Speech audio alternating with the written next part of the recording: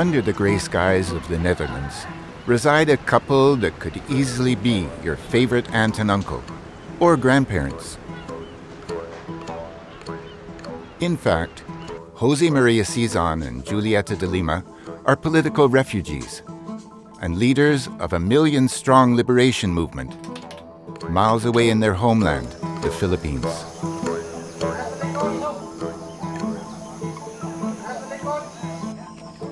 Joma, as he is known, is one of the most important Marxist revolutionaries of the 20th century. He's an acknowledged founder of the guerrilla New People's Army.